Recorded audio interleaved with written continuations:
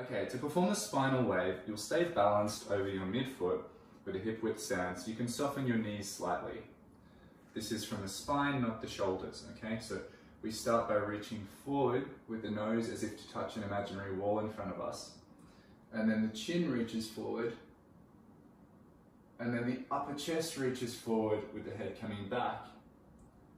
Then the top of the ribs reach forward. Then the belly reaches forward. You can see how the rest of my body is moving back. There's only one point of contact on this wall.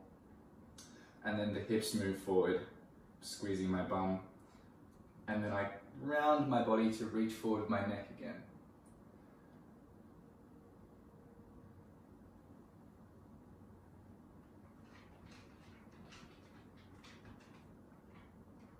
So we end up with this waving motion that can gradually become a little bit more fluid.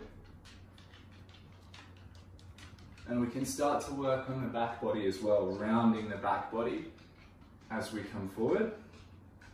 But you start off by just segmenting one piece at a time. And of course, when you lean forward with your nose, in order to stay balanced over your midfoot, something has to go back. When you're pushing forward with your hips, something else has to go back to counterbalance. So we're playing with this counterbalance principle while we're segmentally articulating our spine. The more aware of this movement you get, the smaller the wave can become.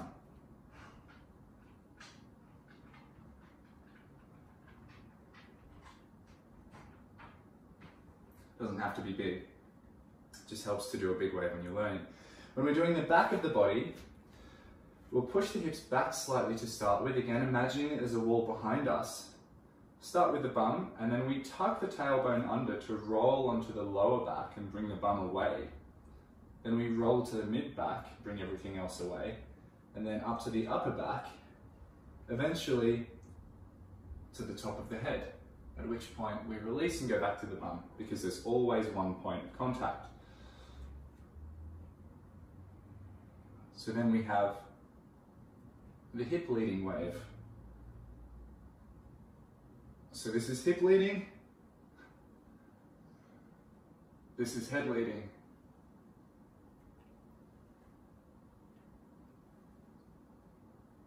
Have fun.